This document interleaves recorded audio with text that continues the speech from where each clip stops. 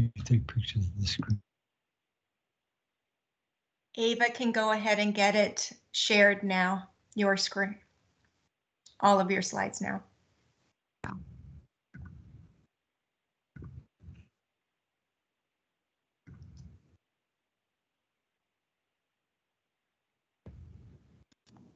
Beautiful.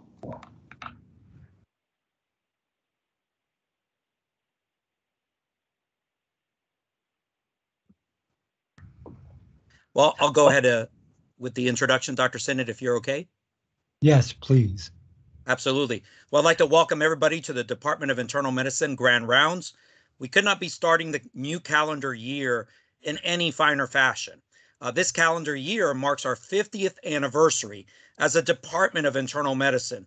And we could, as I stated, not have a more perfect talk or a more perfect speaker. Our chairman, Dr. John Sinnott, will be presenting today. Dr. Sinnott is the James Cullison Professor of Medicine as chair of our department and has recently begun his 10th year in this position after succeeding Alan Goldman on December 1st, 2012. He is only the third chair in the 50-year history of this department, which is a feat that one will be hard-pressed to find at any other academic center. Among the many accomplishments of Dr. Sinnott, which would take 50 minutes to rattle off, are the naming of the USF's College Faculty Teacher of the Year Award in his name for the last 30 years, which is quite a run, and as well as receiving the American College of Physicians Laureate designation 6 years ago, the highest award that the ACP can give.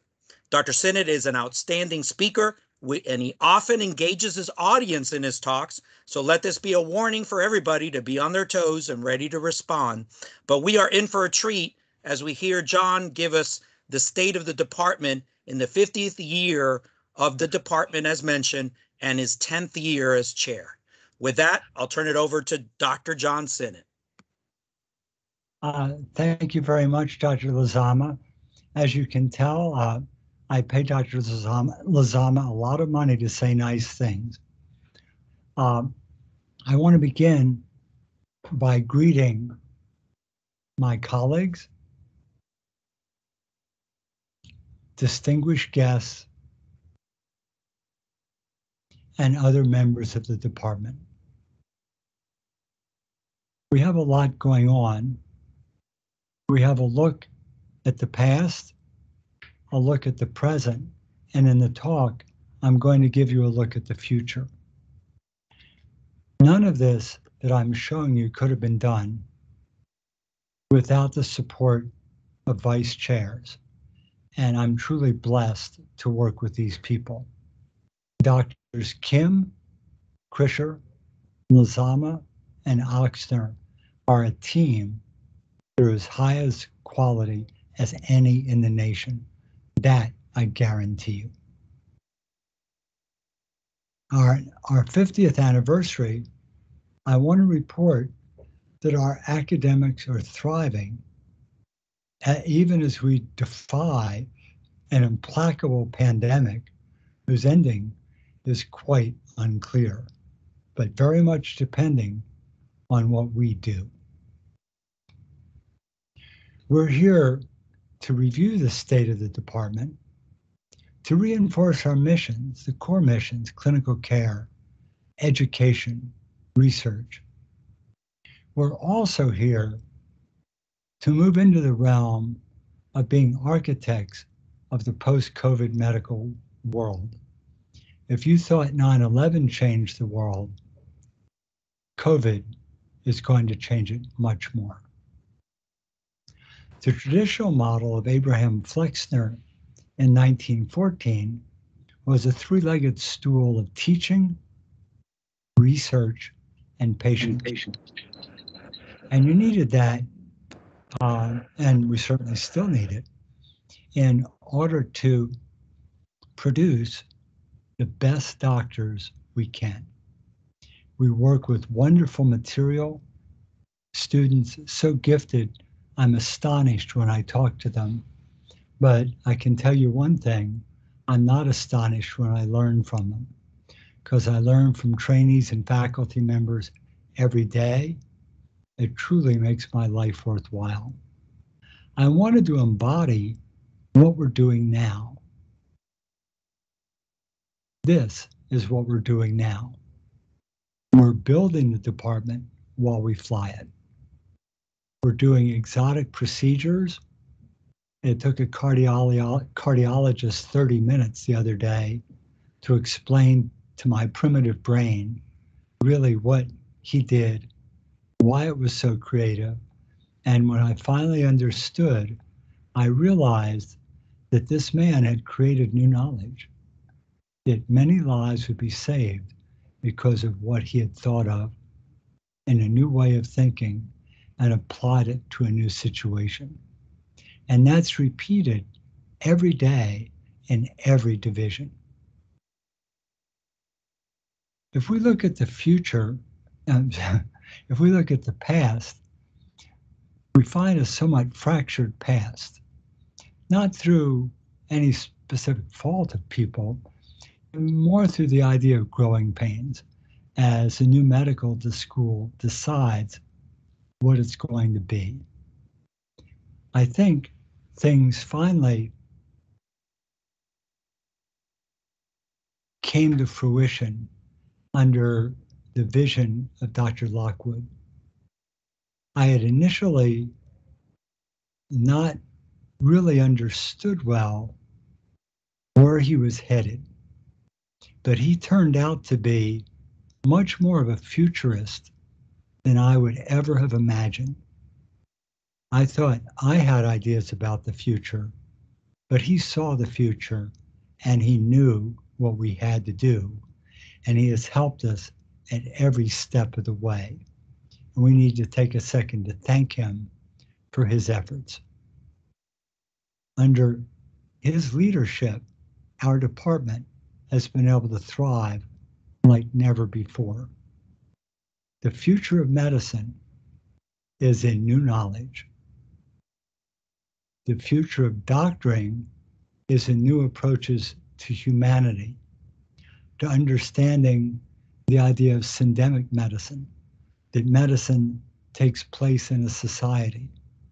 We need to understand that our social contract with society is rapidly changing as business tries to make medicine a commodity, something that I think we should fight against.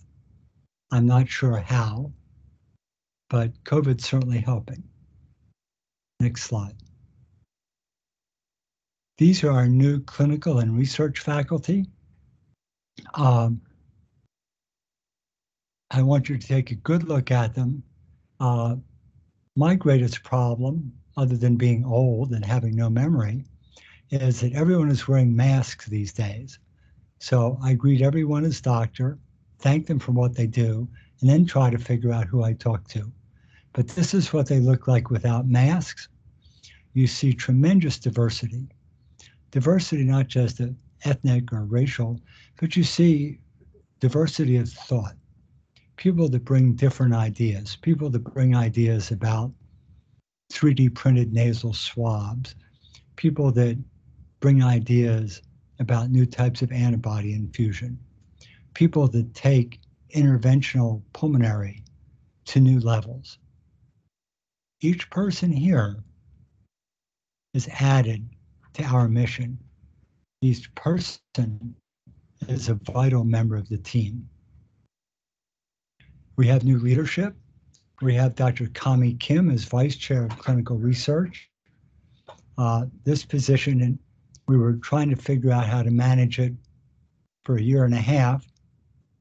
And then we started looking at the past year, and we found that Dr. Kim had conducted somewhere between 60 and 80 studies on COVID. It might be more.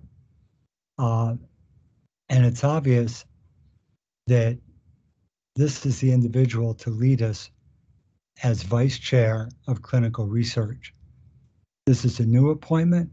I'm extraordinarily proud of Dr. Kim. I'm honored to know her. You will hear much more of her in the future. Amanda Wilson Morris the Division Director of Hospice and Palliative Care, is one of the kindest, most thoughtful individuals I've ever talked with. What a gentle person, and how important she is to have along for a transition that sooner or later all of us will be making. But she's there to help us help our patients. I want to welcome Dr. Gatane Michaud. Gatane has come in to an extraordinarily difficult situation and is bringing order to it. She's done so with style and affability. I am proud to know her. I find myself seeking her advice more and more frequently, and it's great to have both a clinician and a scientist there. I want to talk for a moment about Guillermo Oliveira. He says, call me Go. And I said, why? He said, I'm going places. And he's right about that. I can't figure out how many cardiologists now are involved with GEO. I do know where they're going now. They're going in the direction of quality. They're conducting beautiful research. We have our Heart Institute, and we have a clinical arm that's delivering the quality that our social contract with society demands. It's important. Cardiology has languished for years. Now it's leading the charge. Thank you, Gio. Keep up the good work. He somehow managed to merge among the first a Tampa General and USF group. For that, I think there's some kind of Medal of Honor. I'm still checking on it. I'd like to welcome Dr. Camille Thalen as Program Director of Gastroenterology. This program is ranked 26 out of 5,800 programs in the country, 5,800 hospitals. They have brought excellence to clinical practice and teaching and have built an outstanding team. Dr. Carrie Ann Van Nostrand, I think one of several right hands of Dr. Michaud, has taken the fellowship in pulmonary and actually given it depth and meaning. Dr. Lopez Del Val in nephrology, again, has taken a fellowship, put it in first class order, and now has a group of enthusiastic, learned nephrologists that are always, one, a pleasure to work with, true ladies and gentlemen, and also wonderful with patients. I have never called on his group that I haven't learned something new. I also want to welcome Dr. Harold Paul as Assistant Program Director for General Medicine, and also Dr. Jeff Cummings. Together, they bring new vitality to the department division of general medicine. These are some of the great, if you would call it, jewels of the kingdom. These are a grant-funded research faculty. It's very hard to get pictures of them, so not all are pictured. I asked Dr. Christian Brachot, the globally famous virologist from the Pasteur Institute with a pedigree I can't even describe, who also is a frequent mentor, how he figured out who was who in the faculty.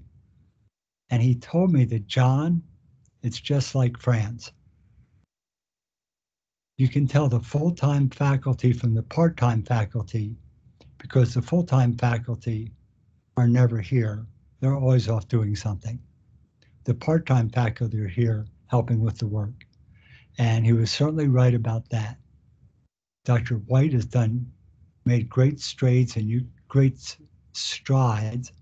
eukaryotic pathology. And Dr. Charat Sambunwit is a state leader in innovative HIV care. And with numerous NIH subgrants and study groups, She leads the way in HIV care. Tom McDonald in cardiology. Each person here is a truly respected scientist anywhere in the world. And a special thanks to Dr. Miao and Dr. Shui for the work they've done with malaria. As you know, I have a soft spot in my heart for malaria, having worked in some parts of the world where it was common for children to die of malaria. And it's been one of my dreams to do something about it. We have multi-investigator teams. We have a translational team in allergy and immunology, a translational team in pulmonary and critical care medicine, a translational research team in infectious disease, and we're working on one in rheumatology.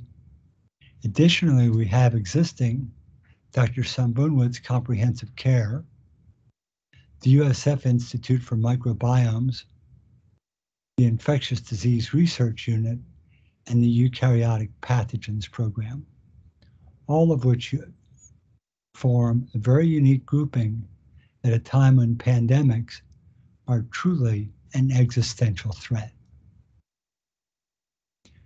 In infectious disease research, these are the individuals involved, but I'm most impressed by growth in the bottom two lines.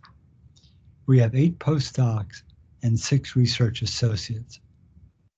The department is truly growing into a powerhouse.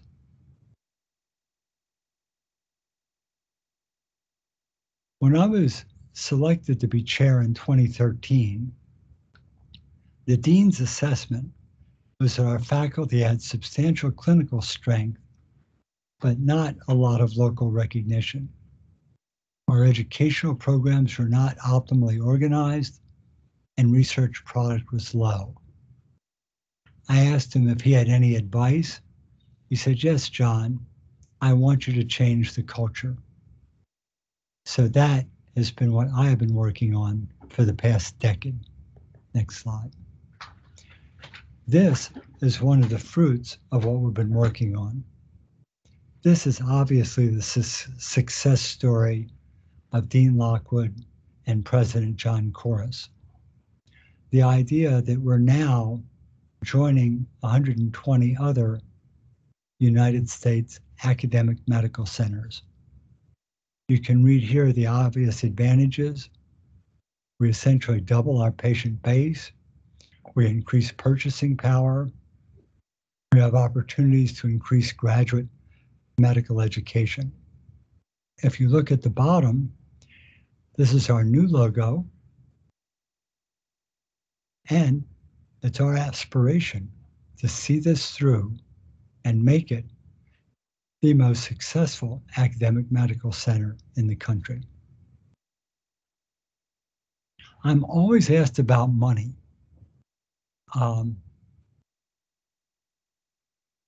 How does it come in? Where does it go, etc. If you want granular detail, Jessica Burgess can give you granular detail. This is more of the way I see it.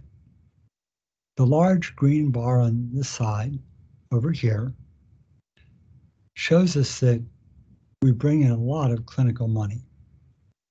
What do we do with it? It's used to subsidize research. You can't get grants without pre-grant research. That has to be funded by us. It goes for improving teaching. It goes for community service efforts that look at the current syndemic, the idea that the social determinants of health are every bit as important as genetic determinants of health. Finally, we managed to put all this together and function as a wonderful team. I want to thank each of you because every one of you contributes to this important schematic. What have we built? We've built a residency of about 140 plus internal medicine residents. We have 125 plus fellows. Faculty, I'm a little unclear. No one can give me a core number. We have a certain number we pay, a certain number we don't pay, but are very actively involved in student and resident teaching. And then we have those involved in research. So as far as I can tell, we have about 350 people involved in this enterprise. When I started in 2012, I told Dean Klasko that we would need 250 people to complete this mission. I now realize that my number was wrong. We need 500. What does the size look like in the state of Florida? On the right side, in 2015, we were the 8th largest program in the South out of 100 in internal medicine. This year, we're 7 out of 150, which is fantastic growth. And we've done it at relatively low cost in many ways. We've managed to invest in clinical and research areas and tried to maintain the personal and professional growth of the general and administrative staff, all of whom deserve our respect and appreciation. Without that group of individuals, without Jessica Burgess, Carolyn Dawson, Jennifer Newcomb, Joanne Tamayo, none of this could exist. So be sure to say thank you the next time you see a support person. In 2018, on an AAMC forum, a medical student wrote, this wasn't about internal medicine, but about USF. This person stated that USF is not an elite medical school. Just a few months ago, a first-year student told me how happy they were to be here, and it was an incredible school. And I had to agree with them. It is an incredible college of medicine. In that department, in that college of medicine, we are an elite department. Our teaching is ranked by the AAMC in the top 4%. I want you to think about that for a second. All the medical schools you've heard of, all that are named, all that you think of, all the Harvards, Stanford, Oregon, whatever, we're in the top 4%.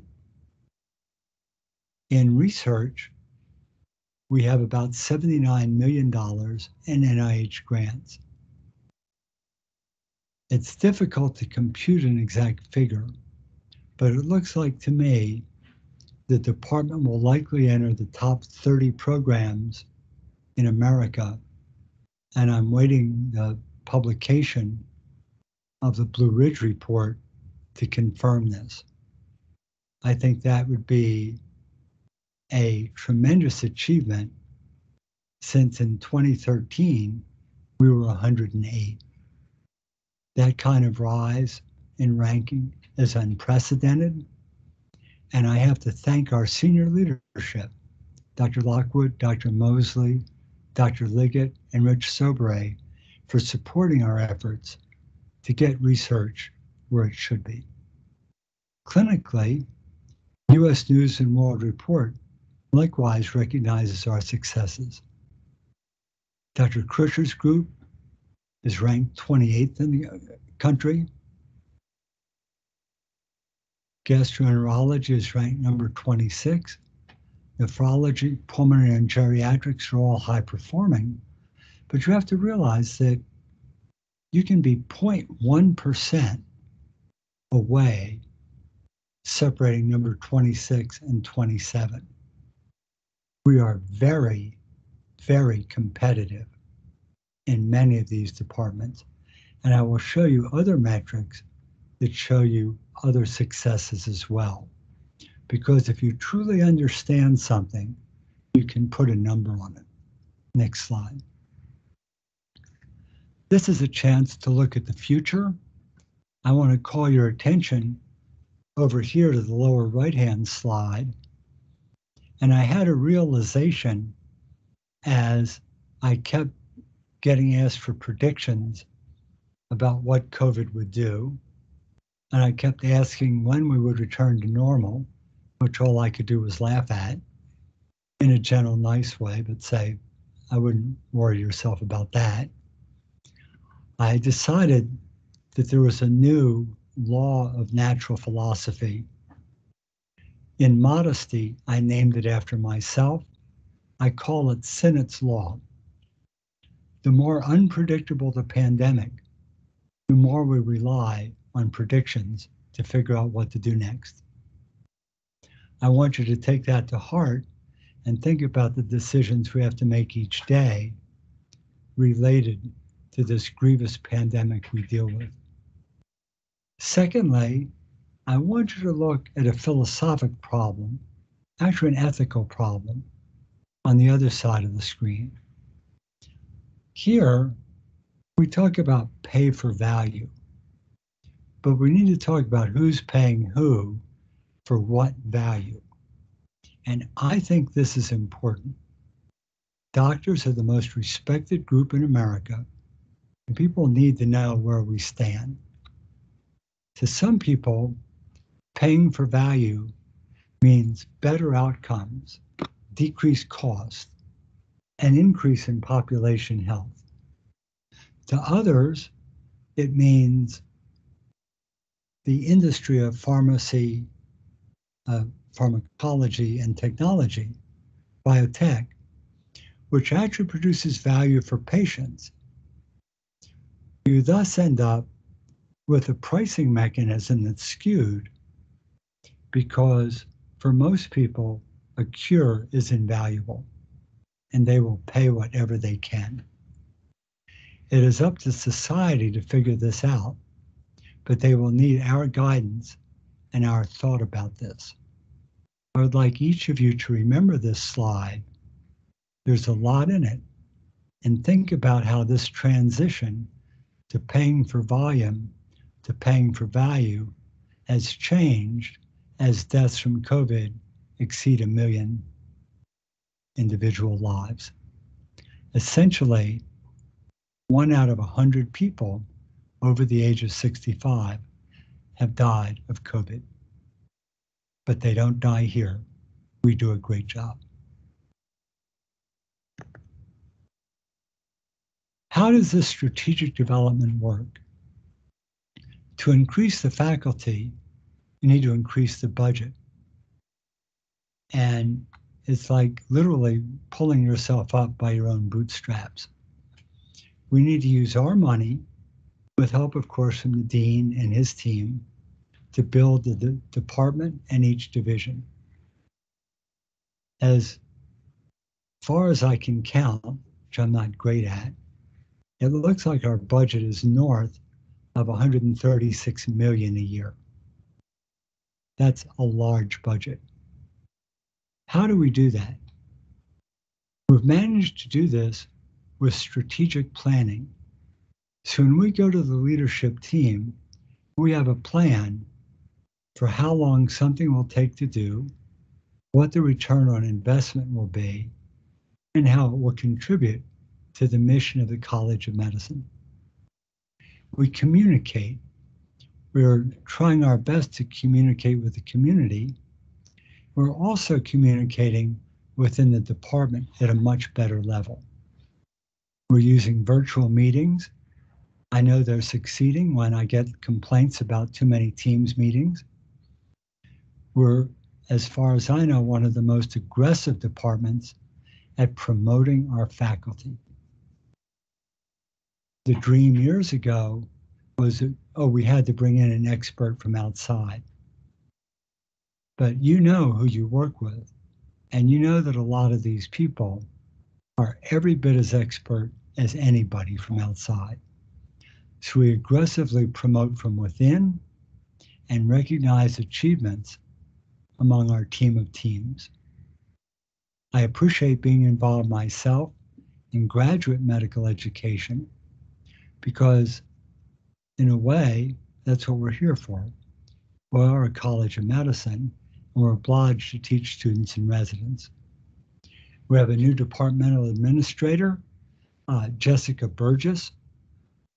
Jessica has an incredible mind for figures and a passion for accuracy, and that has been extraordinarily helpful. I myself have an open door policy, which all of you know. Anybody can come in anytime.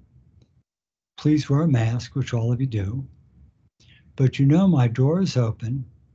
You know also that my phone is on because I routinely get calls up until around 11 at night. You can call anytime. It's my job to answer. We reorganized the departmental offices. We have a new emphasis with Dr. Gupta on faculty development. In other words, to steal an advertising phrase, buzz phrase, we want people to be all they can. When you look around, the people you work with are multi-talented. Someone may know everything there is to know about electrolytes, but they're also a wonderful musician and a great humanist.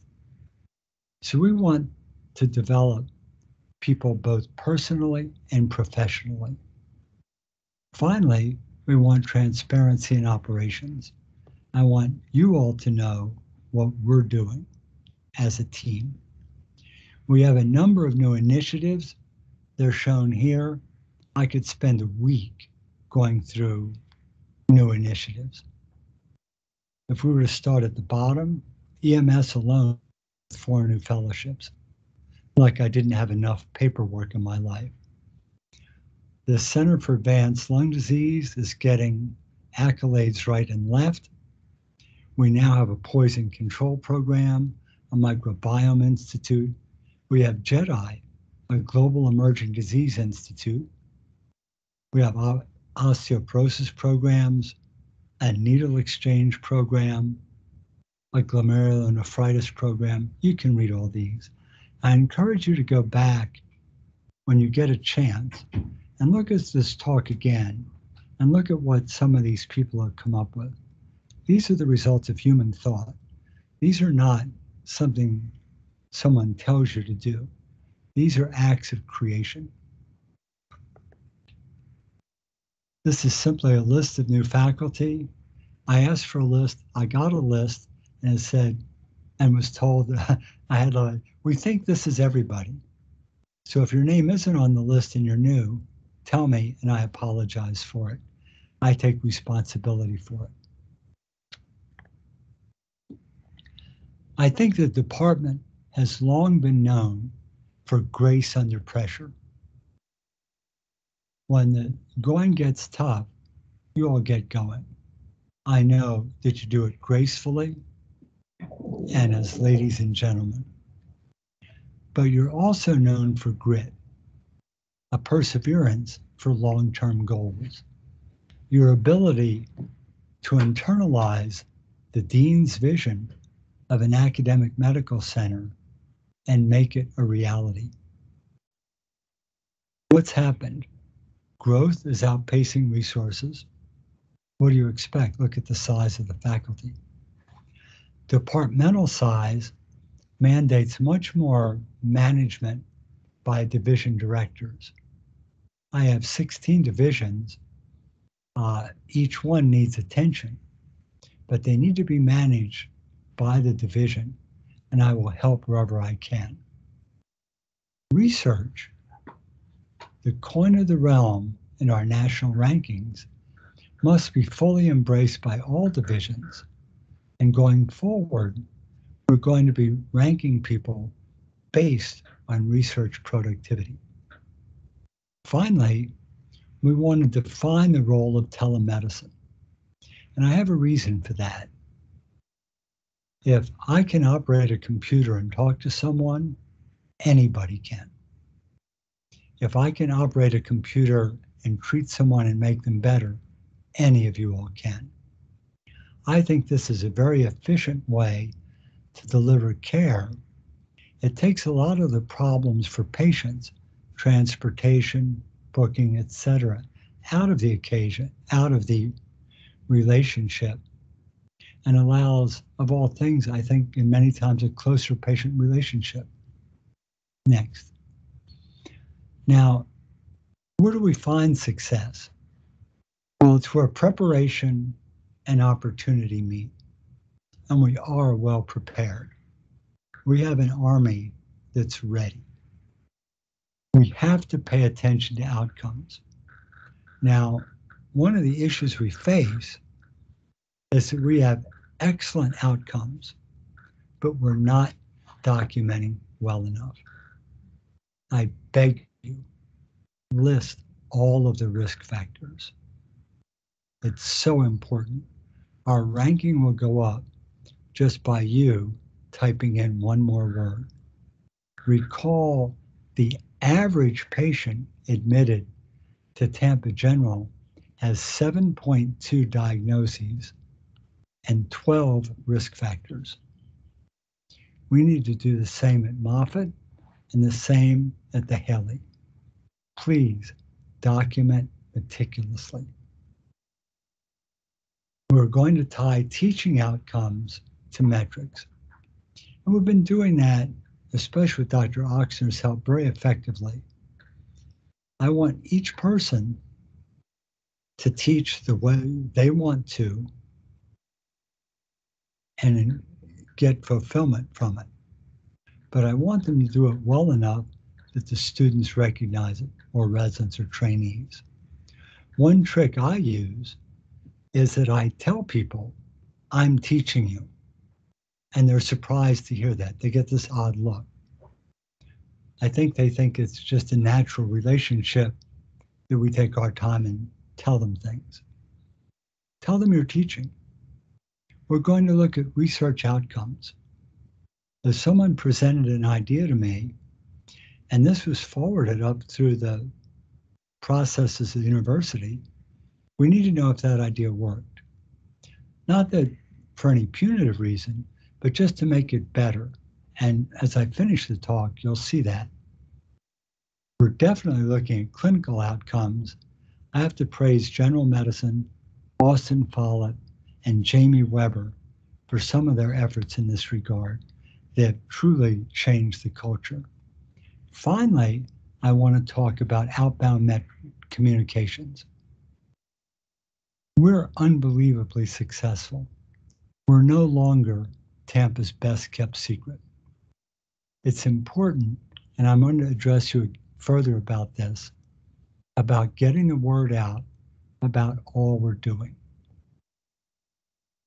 I love to walk into a lab or a patient's room and find us doing something new and different. But that's not enough for me to know.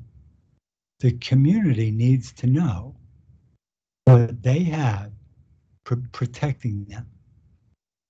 The only way they're going to know it is through the internet, the radio, the television, and if you're over 65, the newspaper. Our communication strategies involve branding, public relations. Miss Jennifer Newcomb is going to work on a newsletter, and we're going to be more active on social media. I've been encouraged to get a TikTok channel. I'm working on that. I'm working on my dance moves. However, I do have a YouTube channel, which has thousands of views. I've found it very effective at communicating with the public. This is critical to our success. It boosts our reputation. It improves rankings. It engages alumni and donors. Engaging donors is critical right now. It strengthens our political impact when we deal with the legislature. So when our dean and president go to the legislature, they have something in their hand to show them. Finally, it gains national media reputation, which is reflected in Best Doctors and other publications of that nature. I've listed here the division accomplishments, which itself would form an entire encyclopedia. Dr. Lockey has built up allergy and immunology with both patents and grants. Dr. Oliveira has taken off with cardiovascular sciences. I've asked him to let me interview some of the new applicants. He said, sure. Then he says, oh, John, I just added 5 more people. You should meet them someday. But that's good. He's picking great people. In diabetes, Dr. Krischer is the #1 recipient of NIH grants in the nation. Now, occasionally you'll hear people say, well, you know, a lot of our research is Dr. Krischer. And I would agree. A lot of it is. This man is a genius, and he has an approach to diabetes that will likely result in a cure or a Nobel Prize. Now, what you have to realize is that if you go to the Blue Ridge Report, you'll see that every medical school has a long ball hitter like Dr. Krischer. You'll see it in the top 10, 1 at the University of California, San Francisco, 1 at Duke, 1 at Mass General, 1 at the University of Chicago. You don't see 2, 3, or 4 at any single school. These people are precious and they're spread out. So don't be misled by the fact that, quote, oh, the research is just Dr. Krischer. That is a grievous misstatement of fact. You should counter that. In digestive diseases and nutrition, telehealth had over 10,000 clinic visits and a national ranking of 26. Emergency medicine is actively participating under David Orban in a needle exchange program. General medicine is involved in COVID trials, service to the community, and a fascinating area of desensitizing people that are allergic to the vaccine. Some of our most exciting research is being done by Dr. Vishweshwar in hematology, who is using adenovirus vectors to insert the gene for hemophilia A and hemophilia B into patients so that their hemophilia is partially cured. There are only 8 centers in the United States and probably 14 in the world that are doing this type of research. This is extraordinarily exotic. It's absolutely fascinating, and it's very important. Next. For hospice and palliative care, we've realized their value as people unfortunately did not do as well as we'd hoped with COVID. And have worked very much with the internal medicine residency to incorporate palliative care as part of medicine. We all, and I know you, all of us share traits of empathy and sympathy, but we can get overwhelmed and we lose track of what Lincoln would call the better angels of our nature. Amanda Wilson helps ground us again and brings back the idea that a doctor often can't save a life, but they can reduce suffering. That's a critical concept. In infectious diseases, they've done so much with COVID. I'm just going to have a separate website and you can go there and figure that out. In nephrology, they did get their own hospital, which I have to praise them for. Nephrology and hypertension has expanded outpatient dialysis, a very strong division with excellent work. And Dr. Michaud, with pulmonary and critical care medicine, has recruited 8 new faculty, taken over the CTICU. In their spare time, Dr. Mayo raised $6 million in philanthropic money. Rheumatology, with Dr. Carter, has expanded clinical research, has a fantastic board rate, and produces great clinicians. Translational medicine had more than 20 research papers and 10 funded programs. 7 new inventions in the past year, 3 licensed by a new USF spin out, and another a rapid COVID diagnostic breath test. Finally, Dr. Mohapatra is part of the group, the VA group, using SHIELD. SHIELD is a new national program to help us contain future pandemics. Because right now, we have never, ever been more at risk for a second pandemic. For faculty development, I talked about bringing people up from within. I found that there are so many choices, it becomes difficult. Dr. Elamine is now the Chief of Staff at Bay Pines. We're building more affiliations with them. Dr. Kim is Vice Chair of Research. Dr. Lakshmi has been the Director of the Global Emerging Disease Institute. She's found that management might be a lot harder than clinical medicine. Dr. Kaylee Tash has been appointed Director of Infectious Diseases at the Bay Pines Hospital at VA. Dr. Van Nostrand, the Program Director in Pulmonary, and one of our own graduates, Dr. Whitaker, is now the Deputy Chief of Staff at the VA. For promotion and tenure, our success is shown below. It's unbeatable. Next slide. For notable recognition, I happen to know that I can say about 120 words a minute. An average physician can read 500 words a minute. So I encourage you to read this slide and see what these people have done.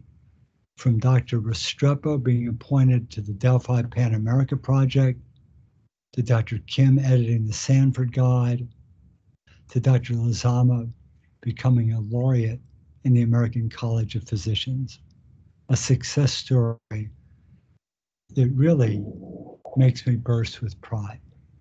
This building careers, I think, is very much my role. Next. For patient-centered teaching, I can't say it often enough, top 4%. That feels so nice when I meet with other chairs and I tell them that. And I watch the look on their face wondering, what is he doing? And I think to myself, I'm really not doing much. I leave it up to Lozama and Aller to figure this out and make sure we have the best teaching program in the state. I want to call attention at the bottom to scholarly concentrations, which add a second realm of learning and a second realm of opportunities for our students. Next slide. For patient-centered teaching in graduate medical education, we're increasing the number of residents, we're increasing the number of fellows, we're increasing the number of chief residents and patient safety residents. Our step 2 averages have climbed even as we have increased the numbers. I think what this tells us, if you look at the truth behind these facts, is one thing limiting our growth is that we're not fully an academic medical center. We need more faculty to achieve the goals, our shared goal of more and better teaching. Next. For patient-centered teaching, The idea here, resident abstracts, despite extra call, unbelievable clinical responsibilities, residents put out 56 abstracts and 64 publications last year. I don't know any program in the country that could do that in the middle of a pandemic. Think, each day you risk your life seeing patients, and then you go home and conduct research and write about it. I am so proud of you for this. Thank you. In the residency curriculum, you can read all the restructuring from the telemedicine COVID program, the inpatient rotations, and a list of new fellowships, which is larger than we could fit on the page. Next. In wellness, Dr. Lizama has put together an annual wellness grand rounds lecture, which I found very useful. And I think the grand rounds I've rewatched the most. Secondly, he has the VA Wellness Lecture Series. Dr. Lizama cares deeply and personally about each of our trainees. And he and Kelly Allah know them by name. I think that's tremendous. It shows to care about a program, you have to care more about the people in it. If you look at it from an odd business point of view, our talent walks in and out of the doors each morning. It's the people. For professional development, Dr. Shanu Gupta has brought in Dr. Sanjay Saint and is working on building academic CVs and working on faculty development. Also, we have continued programs for the residents that are expanding. The Haley VA has likewise grown. We were fortunate for 6 years to have a good friend of mine who often kidded about being from Alabama. I would go to his office and shut the door, would revert to our Southern accents, and start talking about the way things should be, the way they were in Alabama. But he certainly brought a breath of life to support Joe. And as a member of the senior executive service, held as a distinguished position. We miss him. Elamine has been advanced to Chief of Staff at Bay Pines. I have to praise him for being approachable, helpful, and totally committed to our academic programs, a true asset. The VA itself is #1 in the nation for telemedicine. It's the second busiest VA for inpatient visits. For research, we've gone from 38 to better than 30. Sponsored research projects have gone from 25 to 186. I enjoy getting these printouts because of my vision. I don't see screens well. And I see these forms with Dr. Kim's. It looks like Dr. Kim did everything, but then I turn a page, I see other people are working just as hard. We've gone from 5 to 12 NIH grants that are awarded to USF, not pass-throughs. We have 287 published papers, and just think, 31 patents awarded or applied for. Just this year, we submitted 67 proposals for federal funding. These were submitted by you, not by me.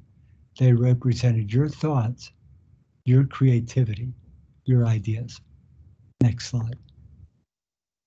For patient-centered care, I think we know how good we are clinically.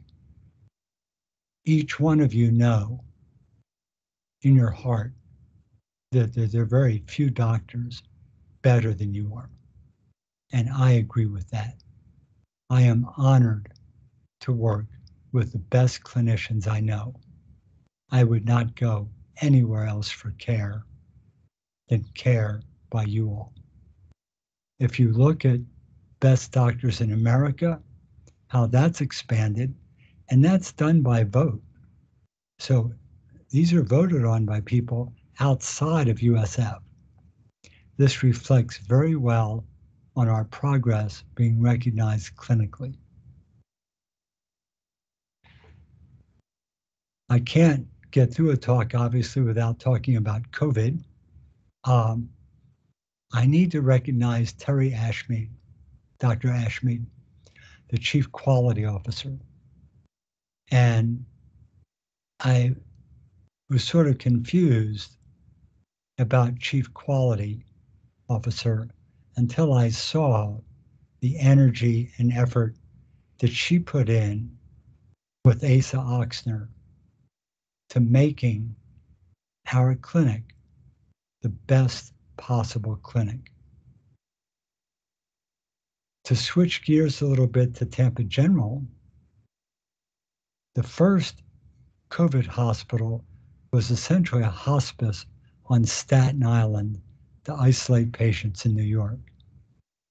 The second COVID hospital here, the creation of President Corris and Dean Lockwood, is the second COVID hospital in the nation. 2 or 3 times a week, I speak to physicians about COVID outside the country. Physicians in Brazil, Hong Kong, India, Europe.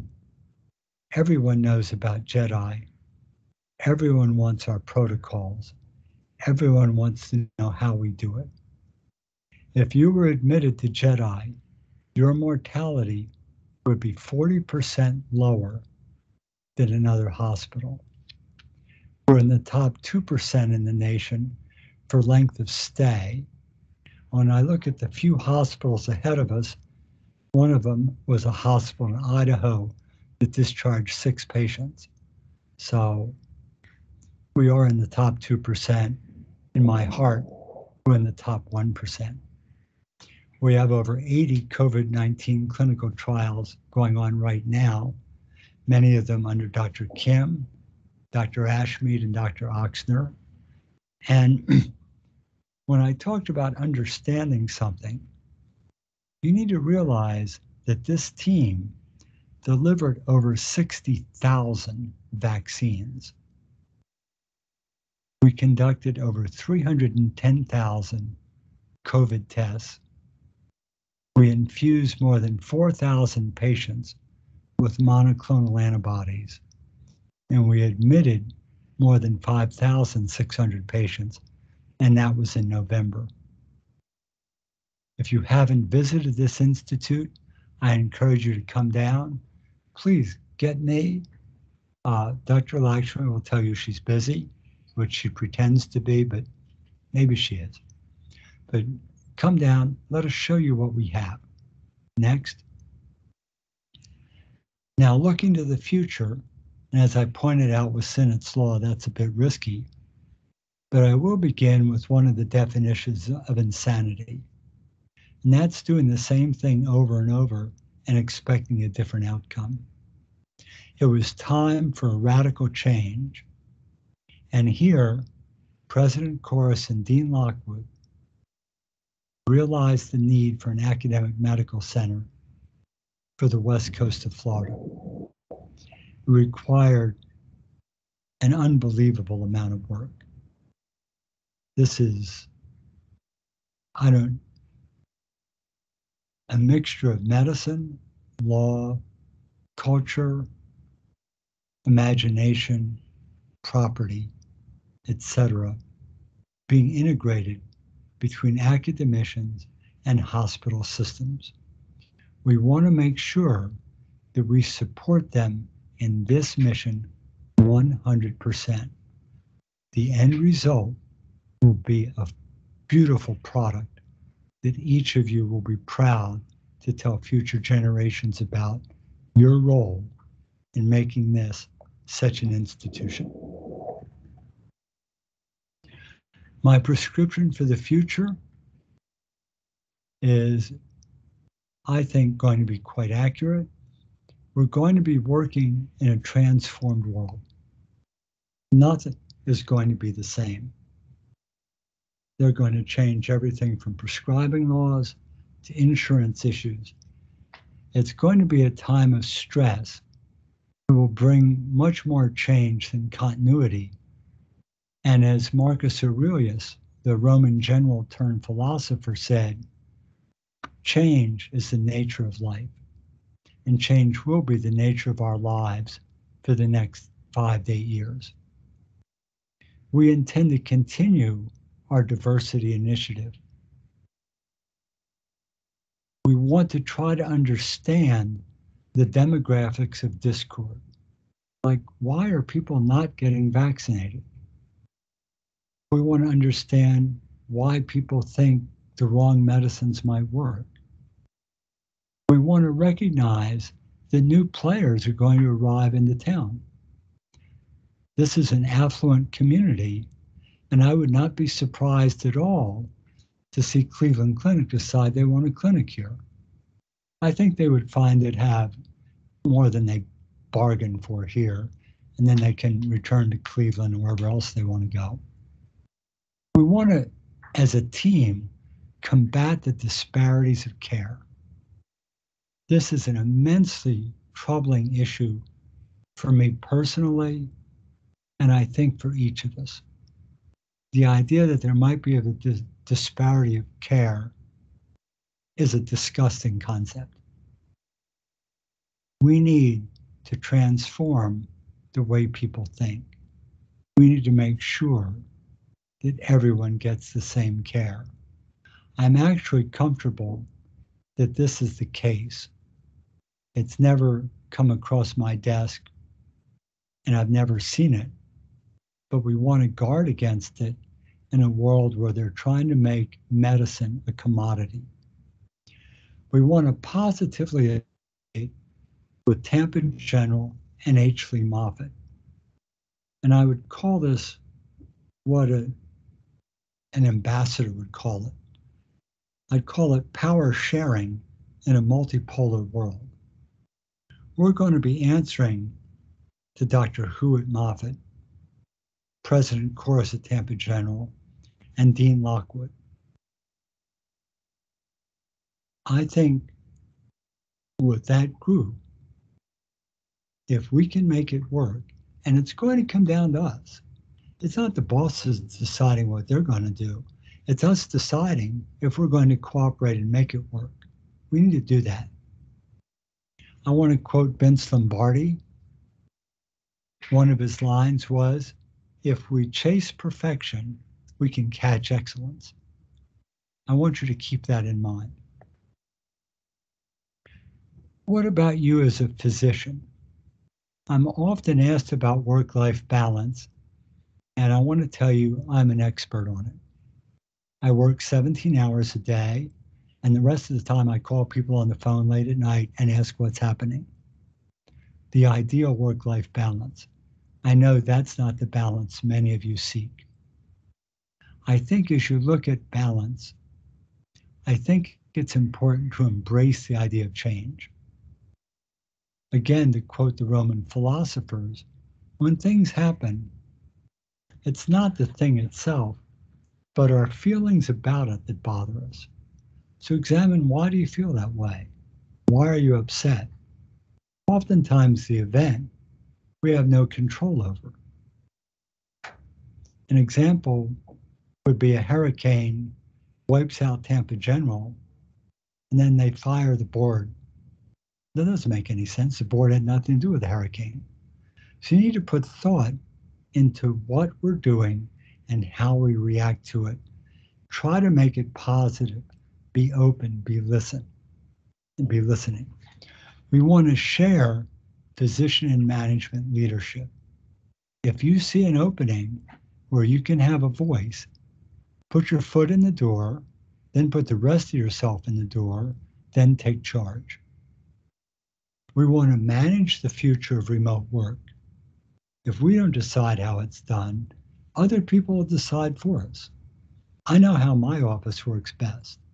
I know who works best at home. I know who I need to have here, but each of you do too.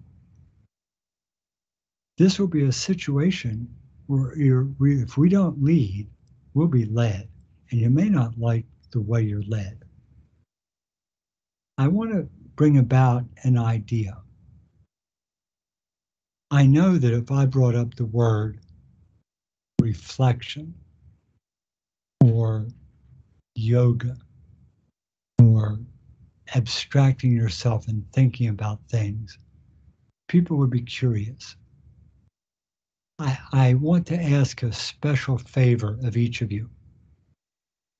I would like you to take a minute, maybe two, maybe three. I want you to think about the idea it means to change a culture. I can make people show up to clinic, but I can't make them be happy. I can make someone work harder, but I can't make them work better. These are all internal aspects of our lives. I'd like you to think, as this academic medical center concept evolves, what am I doing that makes me part of the problem? What am I doing that makes me part of the solution? What more could I do to be part of the solution? It's so interesting that some people come to me and I can predict who they are, and they bring me problems. And I try to guide them, mentor them, and say, bring me solutions. Yet another group of people come in with solutions. And that idea, any idea, can only be arrived at if you sit down and use introspection. You are some of the smartest people in the country. It is your life. And how often have you thought about whether you're part of the problem or part of the solution, and what can you do to make it better? So please try that. We had several of the residents that rotated through JEDI write a reflection on what they did. One composed music, one drew a painting, several wrote beautiful expository statements. These are the winners of pandemic reflections. These are the people that took their hearts and their souls and put them on a piece of paper or a note of music. It's things they own, they should be proud of. We have arranged for these to be framed and posted in the lobby of JEDI for future generations of physicians to see. The second group are a group of residents who went out of their way to publish something about COVID. These individuals did this despite brutal schedules, exposure to dangerous diseases. A number of these people themselves caught COVID. What did they do? They still had time to write a paper about it. These too will be recognized in the lobby of JEDI. What a wonderful success story. Thank you. As we conclude, I want to quote Ari DeGeus.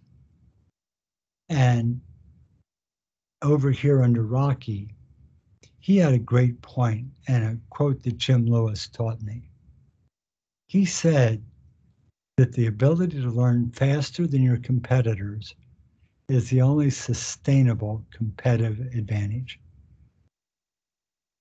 The ability to learn faster than your competitors may be the only sustainable competitive advantage. I myself have become a learning machine about COVID. Each of you should work on learning faster. We want to become a learning organization. Envision us as an organism in a threatening environment. If we wait too long to get it perfect, you're going to be somebody else's lunch, and they'll be telling you how to get it perfect. So do a first iteration, learn from it. If it doesn't work, do a second iteration. Change the variables, learn from that. Do a third iteration, and that will bring us progress.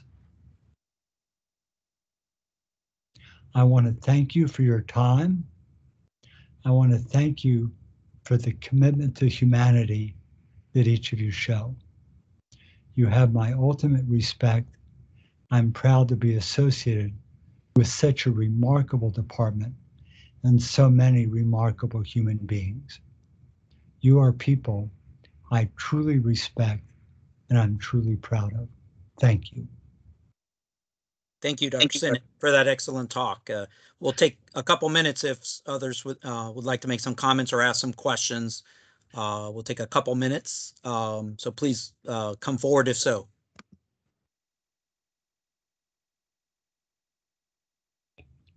As we check out some pictures from Dr. Sinnott's first 9+ years here. As you see, with residents and faculty and some who we've lost, who are past heroes of our department.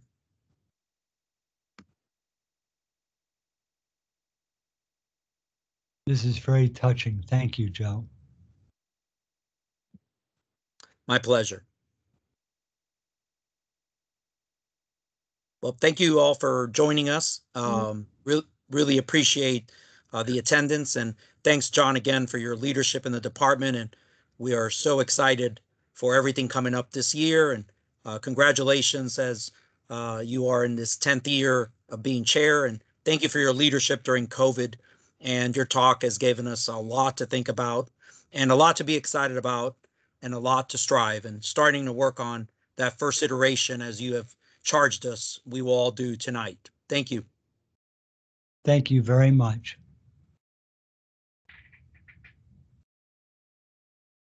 Thank you all. Y'all have a great day.